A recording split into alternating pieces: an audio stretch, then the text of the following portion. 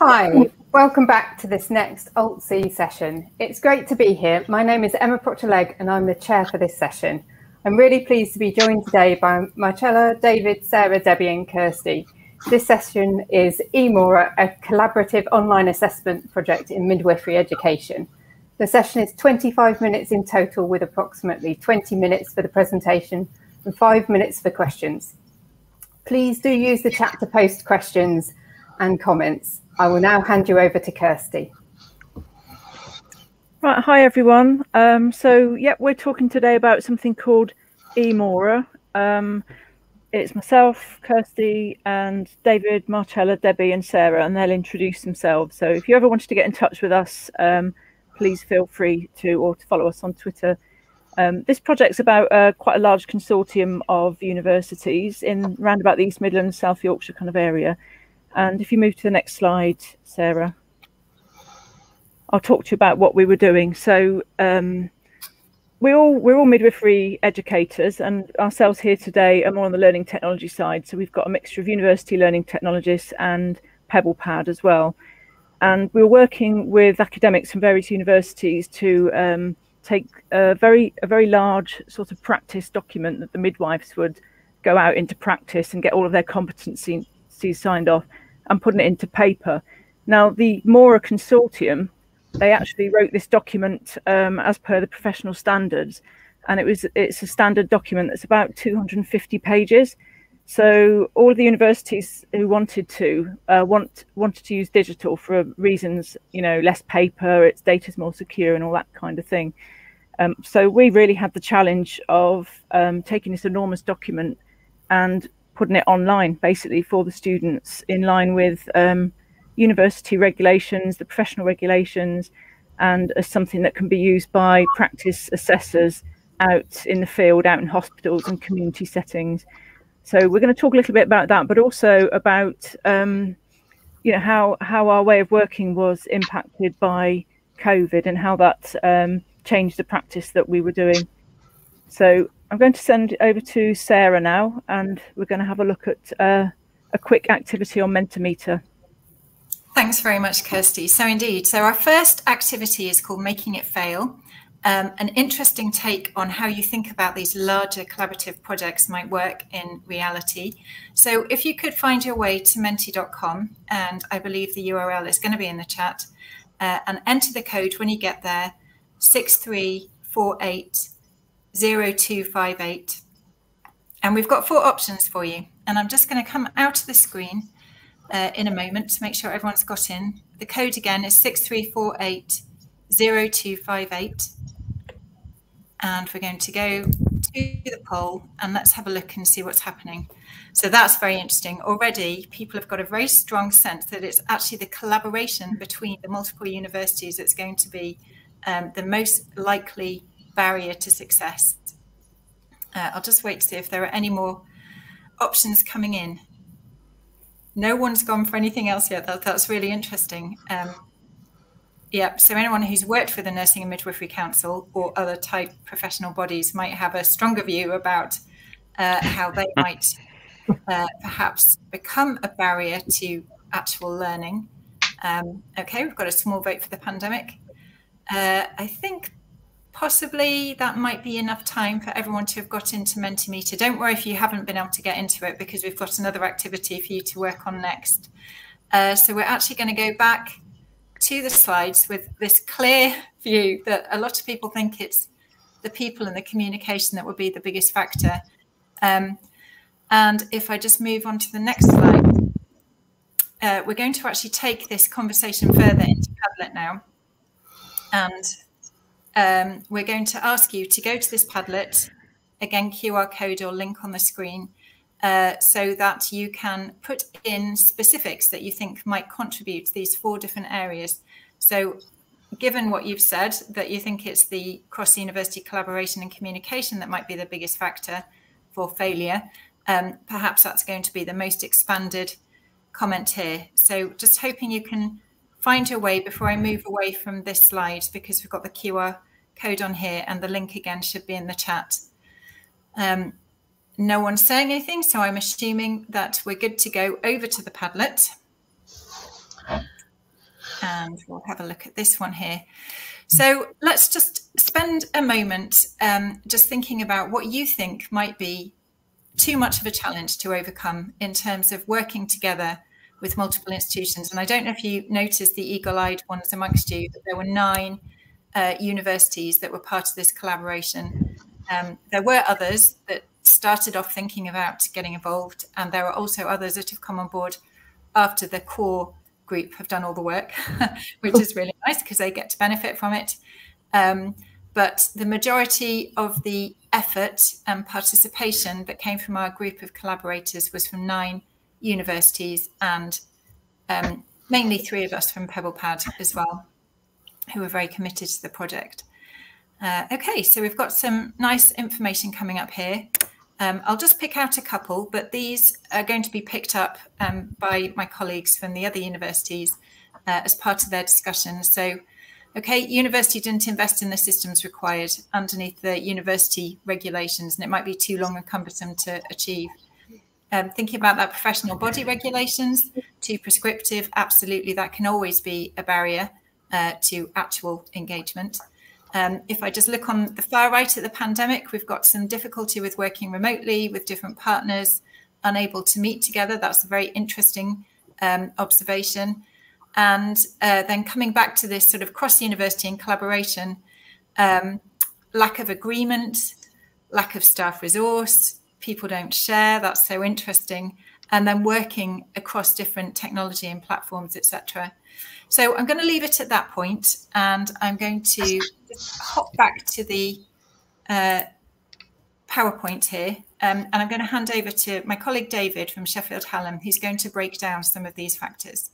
Thank you, Sarah. So yeah, it's really interesting seeing what your thoughts were there, because they're all we had very similar thoughts as we were going in as well, individually as institutions. So the key factors and what we did really was, so we had the pandemic. So as everyone's been working over the last 18 months with that over them, but the pandemic meant that we had to move online, and not just our group, but our whole institutions were moving online. We were having to make adjustments, and obviously from a technical perspective, doing the support and the training for that, but also then having to move online as a group.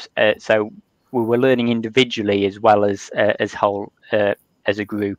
And then of course there's the moving something from paper to digital.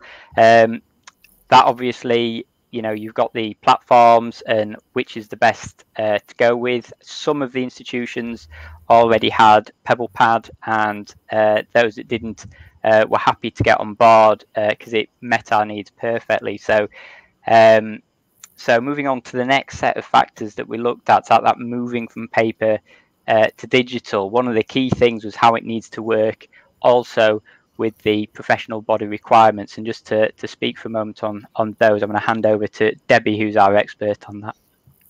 Okay, so my role in this project was purely as a facilitator, supported by Sarah Copeland and Kelly Shaw from PebblePad. But I did have a subject-specific knowledge in relation to midwifery. So I was a midwifery teacher and worked as a midwife, and this was really quite helpful in working with the project. I must say the project manager turned out to be Marcela, who's going to speak shortly. A very good job she did of that. But midwifery education, as you probably all well know, is bound up by professional requirements governed by the Nursing and Midwifery Council. It's very strict and very rigid, and that was really picked up in the Padlet.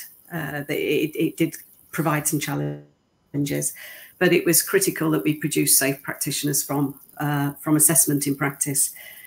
So we had to make sure that these requirements were transparent, user-friendly as far as we could, because there was a prescriptive element to it, and that they were adhered to, and we were able to report on those to aid the academics in making sure these people were fit to be part of a midwifery register. Thanks, David. So finally, one of the final factors we looked at was obviously the requirements of the different participating universities, because we all have different requirements, and those come down to some institutions were needing to do grading as part of the assessment, so that had to be represented. There's then the fact that it's placement based, so depending on the placement patterns of the different institutions, how would we represent that in one electronic document? And the recording of hours, and again how our institutions like to record the hours that students have done. It's a very key part of the qualification. So we had all of those factors that we had to jiggle and work together. So I'm now going to look at a diagram that we felt best encapsulated the way that we worked together, or the way that we came together. So right in the middle, you've got the eMORA, or our group, and then you've got basically where this all begins, which is with the midwifery team and the academics within these institutions. They've got these set of regulations that they've got to work towards, but their expertise is in those regulations, and midwifery and teaching, they've been used to doing it paper based. So they came to us, like myself, a learning technologist within the institution, who understood the technology that could then give them their options and what they could do with. So within the institution, we worked very closely, the learning technologists with the academic, and together came and represented at the meeting. So like I say, you had that overlap. So within the institution, there was the technical expertise needed, and also the midwifery expertise needed. Now, with so many institutions, and I know this came up in the problems that you could see beforehand, all the institutions and all the different voices and ideas, and everybody wanting it to be the best for their institution. Well, the third cog in this wheel that was perfect was the PebblePad team. They chaired the meeting. They brought their expertise, both midwifery expertise as well as the technical expertise, and with them chairing it, it was able to pull it all together, keep everybody focused and on track. Now I'm going to hand over to Marcela, who has been pivotal as well in taking this project forward by sitting with a key person, a lot of the paperwork and bits and pieces and organisation of it. So Marcela. Thank you, David. This was the hidden and unseen work in the background that kept the project together and on track to complete. There was no expert or detailed project management, but there was the use of the known tools to agile in project management. All members were volunteers, so there was no obligation, but just a genuine wish to help and cooperate and learn from each other. The resources were plenty in terms of knowledge, so it was a matter of allowing all this knowledge to be shown. Next slide, please. This part is going to show a few of the things that we did during the project to make it successful. So first, we discussed the goals, and we set out with common ground. Those were the factors that were discussed by David earlier. For example, the time frame. The e-portfolio needed to be completed before the following academic year, September 2021, they were coming up now. The participants and roles that were played and the outcomes to be expected. So we started with a common ground. Next slide, please. We set out our priorities in the first few discussions, and we knew that the resulting product had to be tested to exhaustion. So there will be little issues once completed. The e-portfolio needed to be flexible and respond to the requirements, and the features will be agreed by the team democratically. So next slide. We met weekly online as a group, and we divide the project into tasks. The weekly meetings were recorded in case something was missed, and there was a need to go back and check what was agreed. But we did not do minutes per meeting. Instead, we used something that we call the mapping and working document. And that kept track of our progress and the decisions agreed. The progress was tracked per meeting. So initially, there was a document per week, then a document per fortnight, and then a document per month. We finished with several versions of this document, but the last version reflects the final developed document that was agreed. This is a sample in the image of the development document, and it's about the table of contents.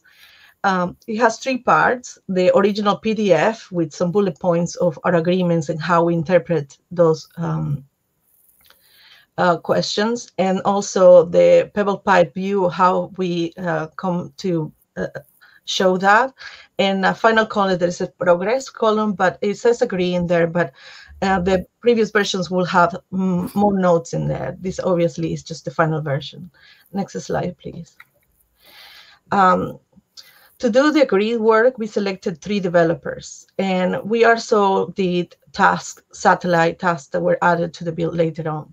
So we completed the easy tasks first, and we got used to and comfortable with working together.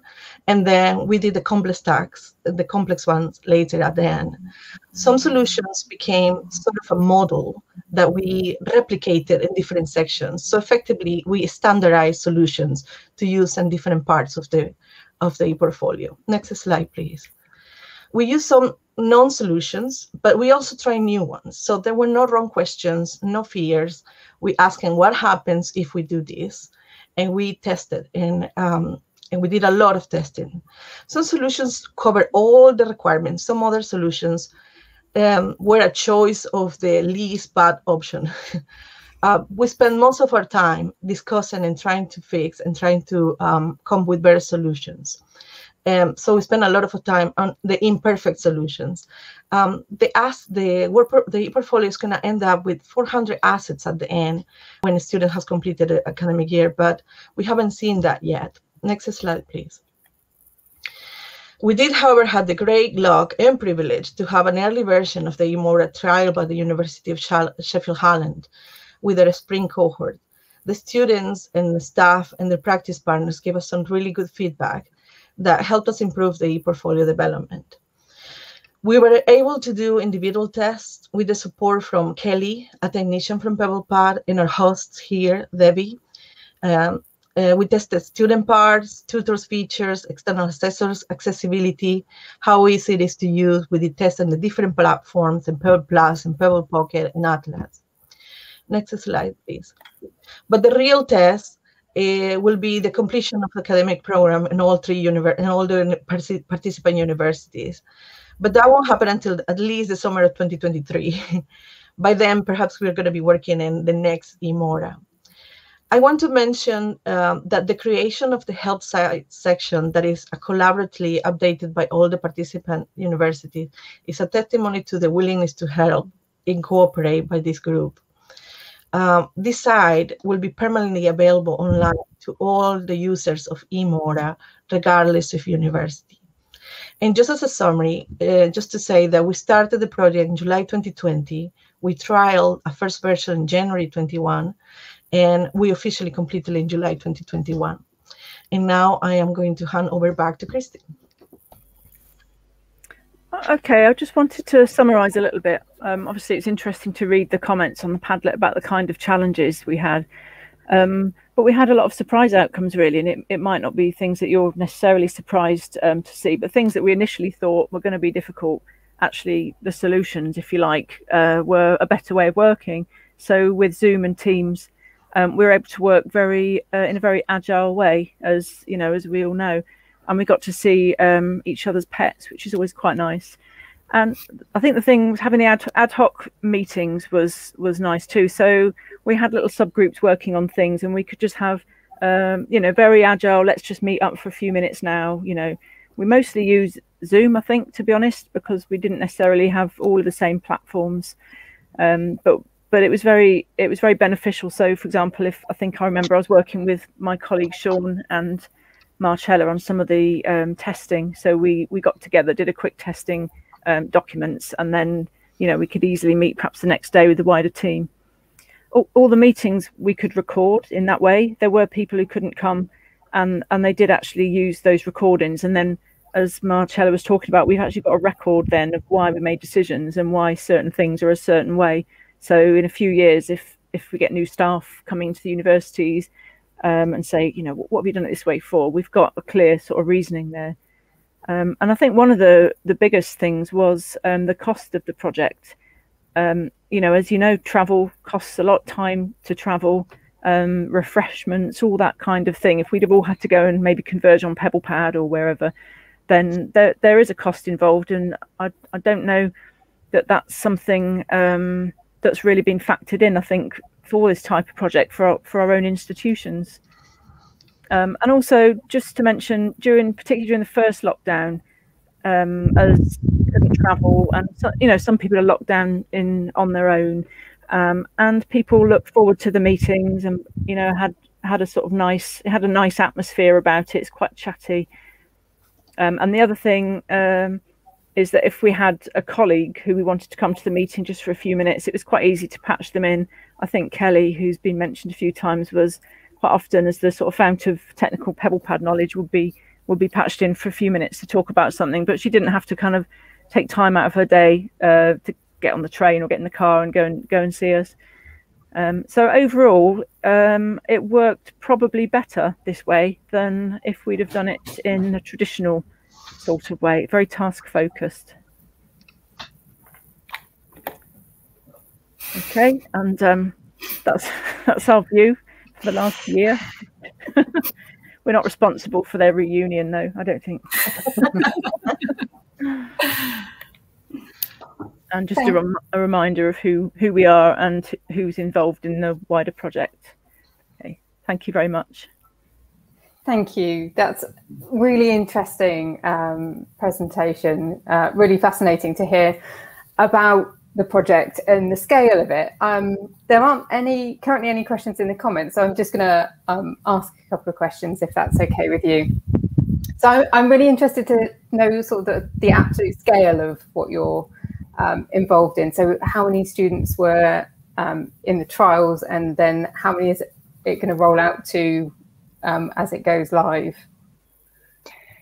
Well, I can answer. For the trials, there was about 90 students, which, as far as the students were concerned, it was not a trial. But they have had a good experience. We've just gone through the assessment period with them, testing the final sort of stages of the documentation, and so far the feedback's been really strong. So it's so far been successful. I think we'll have about 150 starting to use it. Yeah, and that's just one university. So if we multiply that across the spectrum, it's going to be quite a few. Yeah, and then over the 3-year program as well. Yeah. Yeah, and the good thing is for the people out in the practice, so the practice assessors who are midwives doing a busy job, they'll have to just get used to one way of doing it then. It will be a common way of doing it for them, hopefully. Yeah, and hopefully it will be an easier transition after the last sort of year and a half that we've had. There is a question that's come in here from Lisa Gray. She says, great presentation, thank you. I'd be interested in your thoughts on what you feel have been the overall benefits to date in terms of this approach to assessment redesign for students and staff. Who's going to start with that one? Yeah. David probably is the best port of call to go for this one. Yeah, I can say, obviously, when it comes to the assessment design, the benefit of the fact that we came together as the institution. So I'm from Sheffield Hallam, and Derby is quite close to us, and the fact that we collaborated in putting this electronic documentation together helped, because again, when it comes to placements with the different healthcare trusts, there's a lot of overlap. So those that are learning how to use this electronic documentation out in the placements, when they learn one, they're learning everybody's. So it was mutually beneficial. And again, with the way that students might transfer or move areas and things like that, the paperwork that goes with them, the electronic documentation, is the same and continuous.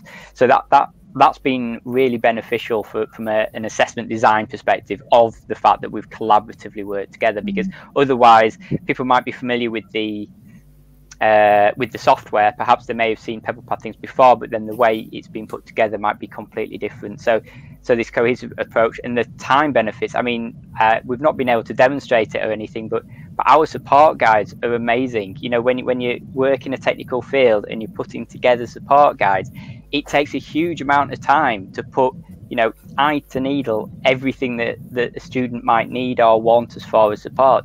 But when there's 9 institutions working on the same set of guides, it took us a 1/9 of the time to produce much better quality support resources. So things like that have been huge gains. I think just to add to that as well, talking to midwifery academics, they're loyal to their profession, and we are, you know, in a sense, I suppose we're quite close, kind of competing institutions. But the midwifery academics and our team and the collaboration is working for the good of the sector. They want to get good midwives out in practice who are trained, because that's what we're all here for at the end of the day. So I think that ethos of maybe a healthcare ethos came through this project quite nicely. Thank you. I think that's a really great place just to end, because we're basically out of time now. But thank you again for presenting. It was really fascinating to watch. Thank you. Thank you. Thank you, everyone. Thank you. Thank you, Emma.